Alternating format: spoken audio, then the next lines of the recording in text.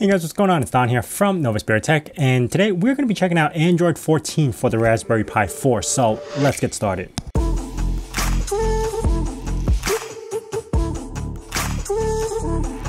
So this is very much like the Android 13 for the Raspberry Pi, and I'll leave a link over here for that video because I think I mentioned some stuff in there that is still usable with this video as well. The techniques that we're going to be using there is exactly the same as we are using here, minus the magics. So we're going to be checking this out. Now it's actually from the same person who developed this, called Kang, and I'll leave a link down in the description below for most of the stuff that we're going to be looking at. So the main thing is check out the AOSP Android 14 and his post about everything. If you are coming from Android 13, there is an actual upgrade or flashable TWRP. So you don't have to actually do a full imaging like I did. You could just transfer this file. But we're going to be doing a full image, which is this file over here. And he does go down the list of what works and what doesn't. Now, one of the issues that we're going to have is Wi-Fi, because connecting to a protected Wi-Fi network does not work. Connecting to an open does. Now, WPA2 or WPA3 authentication issues, but there is a TWRP flashable patch that I guess came out soon. So after we install his image, we will need to flash this as well. So we're going to have to download this. Next up, we're going to be using Light G apps, just like I did last time. They do have a version 14, so as you can see, it's called there's actually a couple of images for this. There's the recovery or the auto. So I'm just using recovery because I am going to be in TWRP anyway. And we're going to be using G Lite, and it's ARM64 for version 14. And we're also going to need device ID, same thing like the last video, just so we could pull up the information and then we could get Google App Store working. And as I mentioned earlier, if you need to hide root access, you can use magics. Now, I already flashed the device onto a 32 gigabyte SD card, but if you want, you can actually flash this over to a SSD if you wanted to as well. I'm going to hit continue, but I'm not going to move this over to my Raspberry Pi yet. What I want to do is actually go into Gpart. Again, same thing like in my last video, we're going to expand the drive because when you first flash it, it's only going to allocate about 8 gigabytes. So what we want to do is actually go in and expand that. And here we go. So I have the 32 gigabyte SD. You could see it only allocated about 8 gigabytes. There's 4 gigabytes used and 4.6 unused. So what we're going to have to do over here is just go into partition, resize and move. And we're just going to extend this out all the way and apply. There you go. And while you're at the desktop, also grab a USB. It's easiest way to transfer files. I'm going to stick it in and transfer the things that we downloaded, which is the Light G apps and device ID. Those are the two main things that I really need right now. All right, so this is the first time it booted up. It took about like a minute or two just to get through it. But before I do any modifications to it, I do want to show you some of the stuff that we have. Now, this is as clean as it can be. There's no software in here except for like this 9 software. I could go into settings and we're going to check out some of the things that you could do. Now, scrolling down, here's the Raspberry Pi tablet. You can see the model number, Android 14.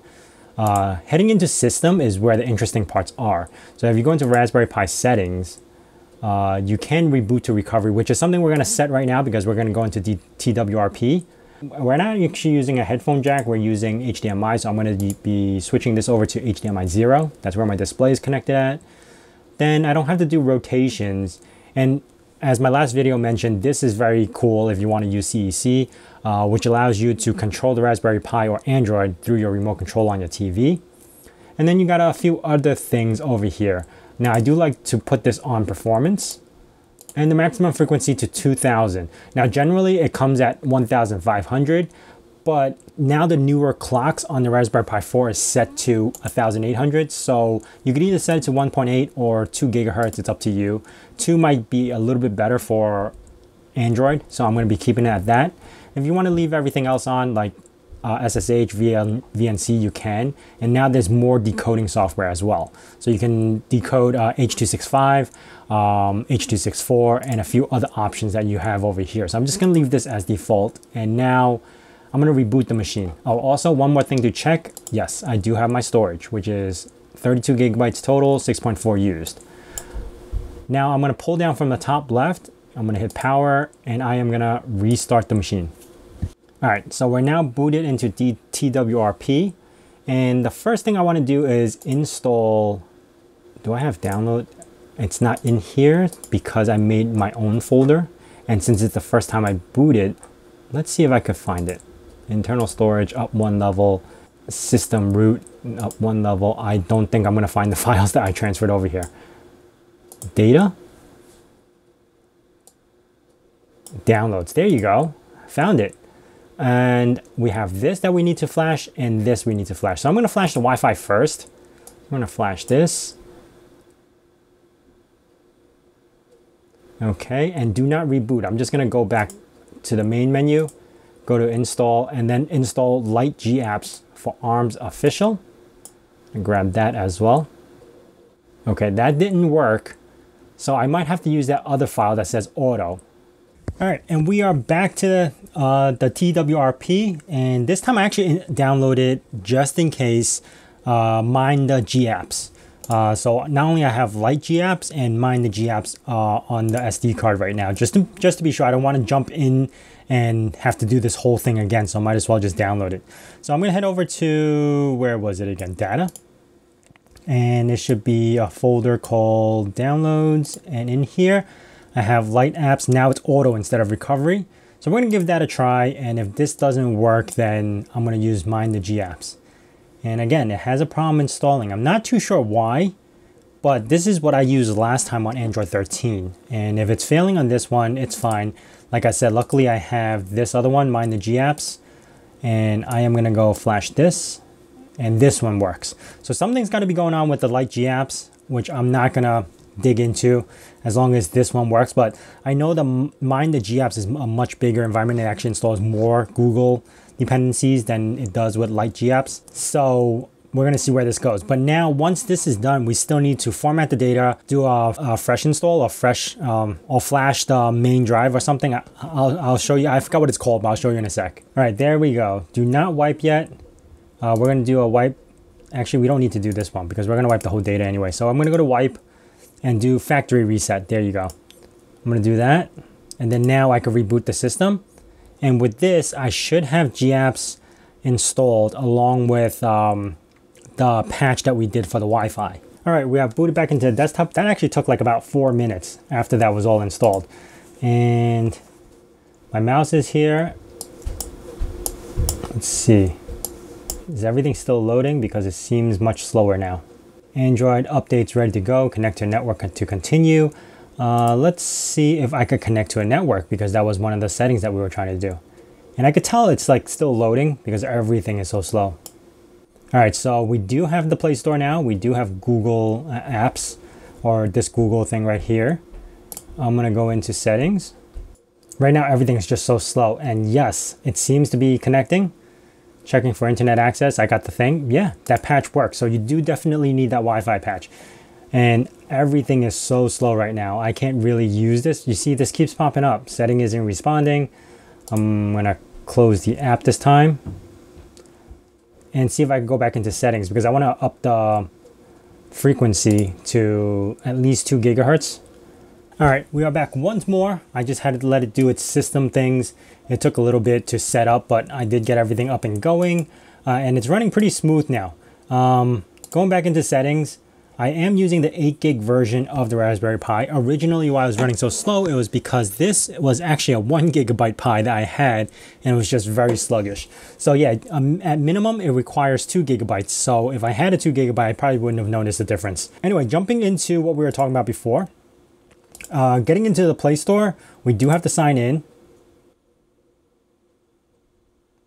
It says this device isn't Play Protected certified, so you do have to go over to this little URL and we have to register the device. Now I've done this before on the Android 13 and we do have to do this. Now first thing we need to go is go to files and grab that device ID, and that's what we need to register everything that we need. So I'm gonna go over to here. All right, now that I'm done grabbing the device info and everything, again, I'll leave all the links down in the description below.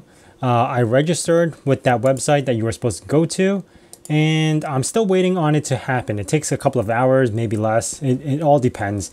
But I did notice a couple of things when I was using this, is that touchscreen, I mean, the mouse doesn't work on everything. It looks like I could click on here, but it doesn't work. I could hit tab and then select it like I would normally.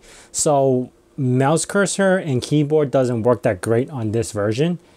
And same thing with, I have Nextcloud installed.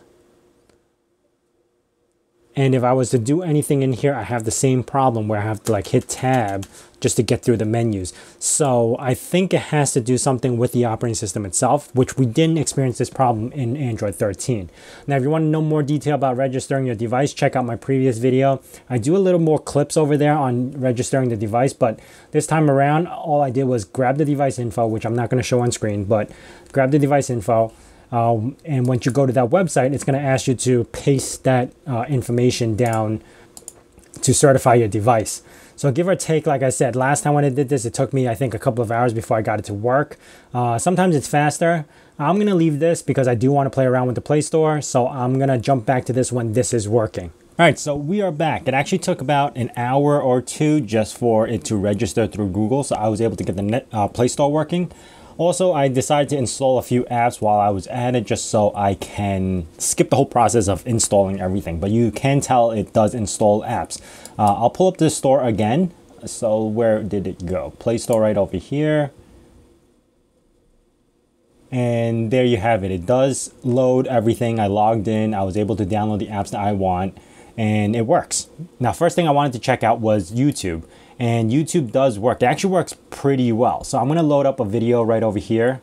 And I'm just going to load up something from Novaspirit Tech, which is my channel. And yeah, this is my DIY Steam Deck that I'm working on right now. And I'll just click on that. Perfect. It plays very well. Unfortunately, Stats for Nerds don't work. So I can't get that to play. So if I hit the gear icon, well, not here. Let me get to a video first. Hey guys, what's going on? It's Don here from Novaspirit Tech, and welcome back to the channel. Let me get to a gear icon. I'm going to go over here. It changes the playback and everything. Additional settings. It doesn't even have that menu anymore. Like, I just can't get Stats for Nerds to come up. So there's no way to see if there's any drop frames or anything. But you can see that it does work, plays my videos pretty well, full screens easily. So videos, yes, it does play, but it does run into a slight issue with other video players. So right now, I know that YouTube works, which is good. If I head into Netflix, here's the problem. It doesn't even want to work. It's not compatible with the device, which I didn't get this problem when I was using 13. So 14, I can't get Netflix to work. It'll make me go to this website, and that's it. I can't download anything else. I don't know what to say about that, but some video players might or might not work in your end. Now, another thing that I was testing is Brotato, which is a game that I play often on my mobile phone. It seems to want to load in the beginning like this. I could see the front of screen and it looks pretty good. Well, just text. But it doesn't want to load the game. You can see my mouse cursor, and then the audio would start to kick in like it's playing, but this is how it looks like when you're trying to play a game. Well, at least this game. Heading back into that, so now we know like certain things work. Actually, a lot of things don't want to work. Netflix is not working. Touchscreen works, but the mouse cursor doesn't want to click on certain things. Certain games don't want to work, like Brotato. So I decided to try another game, which I also play on my mobile, which is called Necrosmith. And this is actually a PC port of this game, and it actually works pretty well in this device. It does take mouse input and touchscreen and everything, so it does work fairly well, like it should. Actually, this game plays so much better on a bigger screen than on a mobile. So I kind of regret getting this game for my mobile, thinking it's going to be the same, but everything is so small to touch. But when you're on a screen this big, like a 1080 screen, it actually works pretty well. So if you guys don't know the concept of this game, it's basically you create these creatures, and you revive them, and you release them, and they will go hunting for you.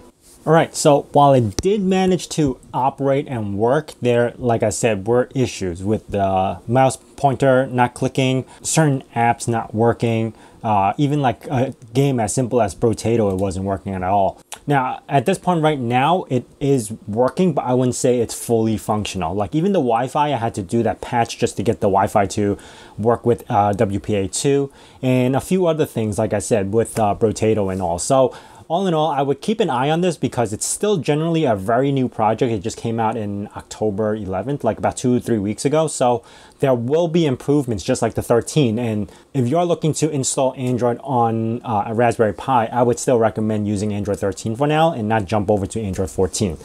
Anyway, that is it for me, guys. If you guys are new to this channel, consider subscribing and also hitting that bell notification icon so you know when the next video is going to be out. And as I say in my nerd cave, hack till it hurts.